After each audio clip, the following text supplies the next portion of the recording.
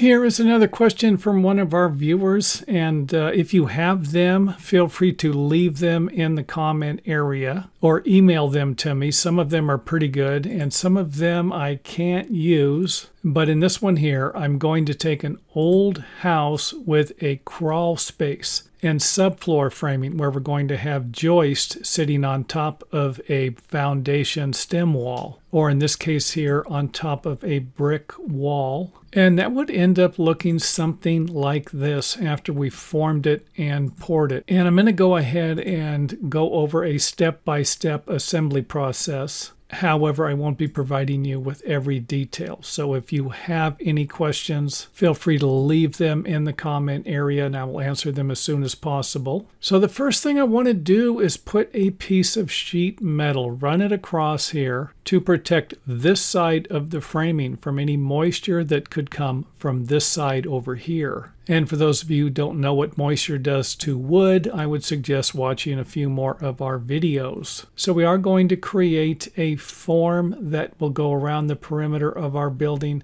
and the top of the form will be the same height as the top of the inside floor, unless you're going to be modifying one of the other sides. And there's a very good chance you will need to dig under the existing foundation a little bit. I've had to do this on quite a few buildings that I did because the new footings are usually a little deeper than the older footings. And depending upon the framing, you might need to add some blocks before installing the sheet metal. Just make sure that the sheet metal is installed before you pour the concrete.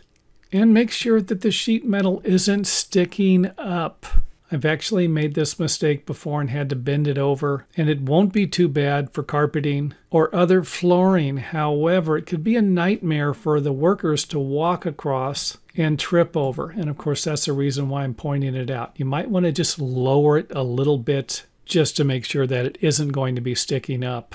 And after you remove the wall, you can add a furring strip here. And this will all depend upon what stage of the process you will need to do this. Because if you're going to leave these exterior walls to protect the interior of the existing building, which is what I usually did, then you'll simply add that furring strip later. Now, if you notice, we do not have any access to the crawl space from this side.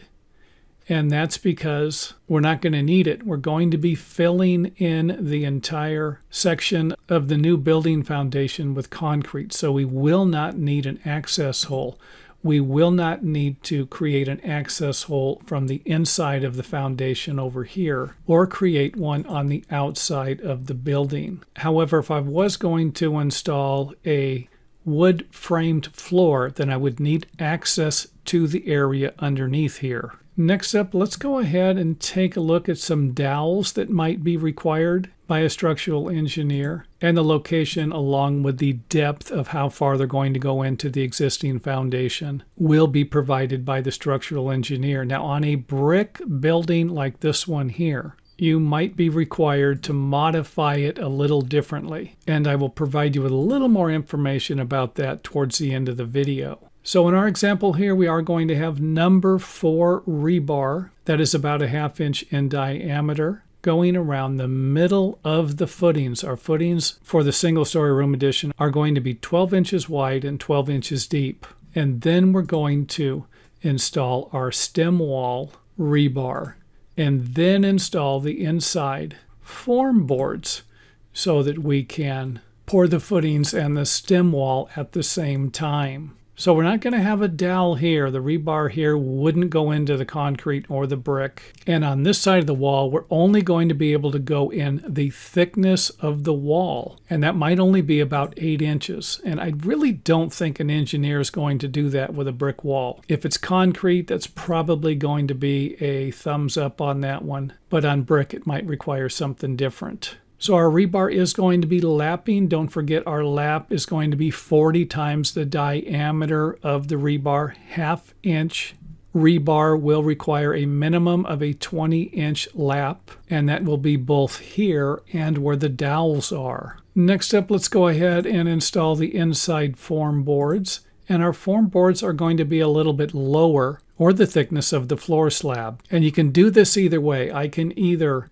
do it like this or raise the forms to the top of the floor so that the top of the stem wall will be the same height as the top of our floor. And I think either way will work fine. It will basically be up to you or your building designer as to what they choose to do. Just keep in mind that that is another option. And we will need a way to connect the floor slab to the stem walls. And that will be by using the shaped rebar here at a 90-degree angle. And that will make a little more sense once we get a little further in the video. Now, do not forget to install your anchor bolts. This information right here would be worth watching the entire video, because if your anchor bolts are longer than the thickness of the slab, then they're actually going to be embedded in the stem walls. And yes, I have seen that mistake made, even though I have not had the pleasure of making that one myself. And even though I have the rebars spaced 20 inches on center here, you might need to space them a little closer or even a little further apart.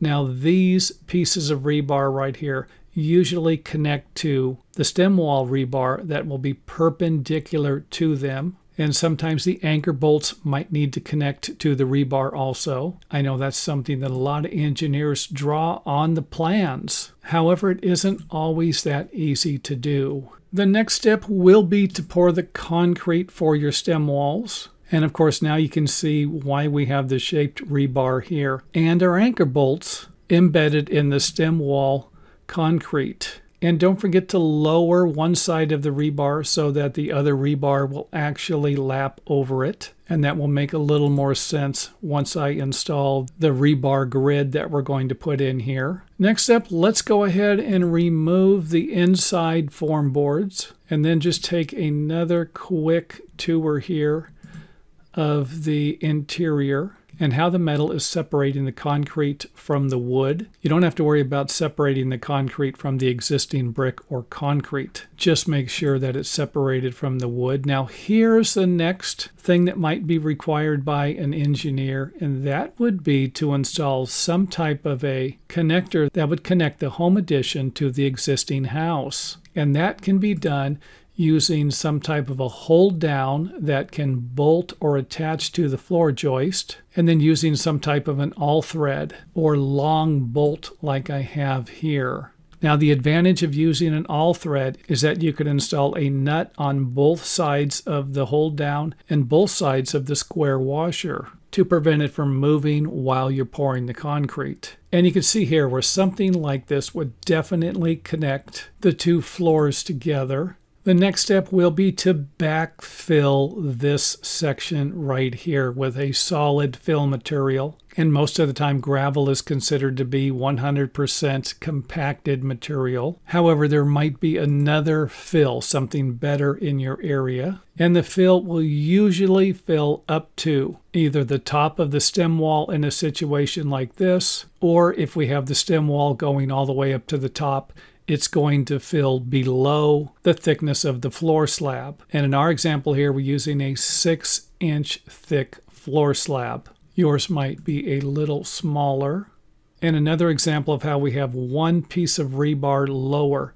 So the rebar going along this side here is a little lower, this one and this one. And the rebars going in this direction here are a little higher. And again, that's so that our grid will work out. You can see it right here. And I'm not expecting you to make this mistake here because I just told you about it. So the rebar running in this direction here goes under the rebar that's running in this direction here. And that is really about it for this video. Let's go ahead and start wrapping it up by just kind of traveling around here. And we can go ahead and pour a concrete slab.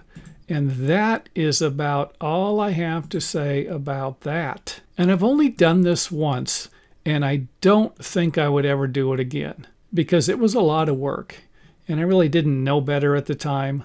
I thought I was actually going to be building something better, which I probably did. But at the same time, I blocked off a couple of the foundation vents and actually had to install some tubing in the floor slab to allow air to go through this area. You might not need to do that. You might be able to get away with adding a few more vents on this side and on the other side over here. And of course, that was another lesson that I learned on some of my home remodeling projects.